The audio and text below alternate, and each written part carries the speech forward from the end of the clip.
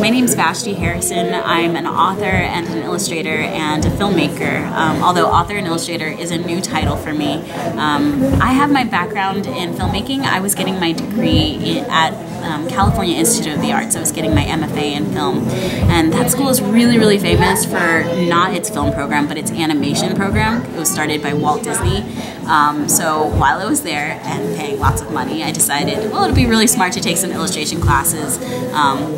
And I really loved drawing as a child, but I had stopped while I made movies.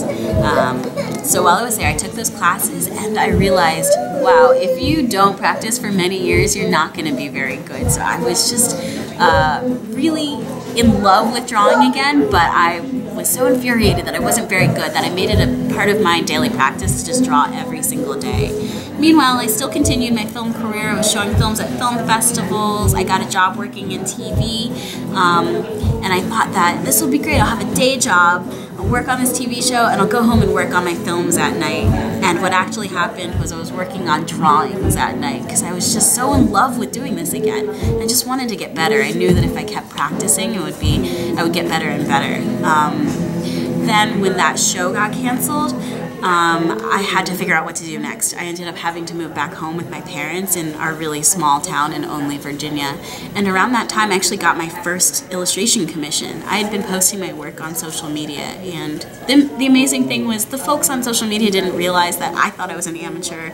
They just treated me like I was a professional, and they were like, they wanted to pay me to draw, and so I was just really excited about it, and I just started doing those. As I was applying for other jobs, I got more and more interested in the idea of trying to make illustration a real career for me. So around April 2016, I went full steam. I officially moved home with my parents. I stopped looking for other work, and I tried to make illustration my career. I joined this organization, the SCBWI, the Society of Children's Books Writers and Illustrators, and they are the ones that kind of provided the platform for which I could get into the publishing industry, meet the right people, and it was almost immediately that I submitted my work to one of their competitions. It won, and my drawing got placed in one of their monthly emails, and a day later I got an offer to illustrate a picture book, and I was like, whoa, this is happening way too fast. I can't handle this, but I didn't have a choice. I was like,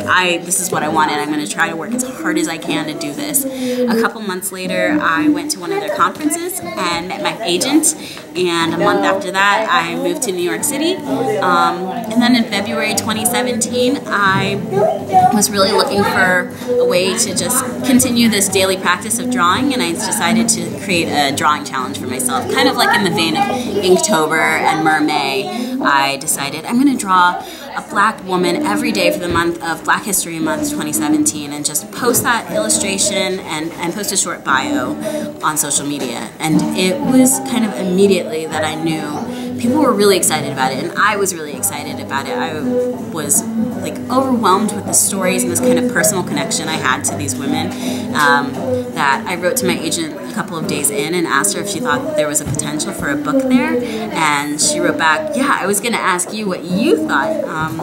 We submitted the idea to a couple publishers, and before the month was over, I had a 3-book deal at Little Brown Books for Young Readers. And they were super on board. They totally got the idea, and they wanted, like I did, for the book to be out by Black History Month this year, 2018. So I worked non-stop from March until September to finish all of the writing, the research, and illustration, and it came out December 5th, 2017, and it debuted on the New York Times, and now it's just gone so much bigger than I ever could have imagined. But I'm very excited to be where I am and hopefully have the opportunity to create more books and keep drawing.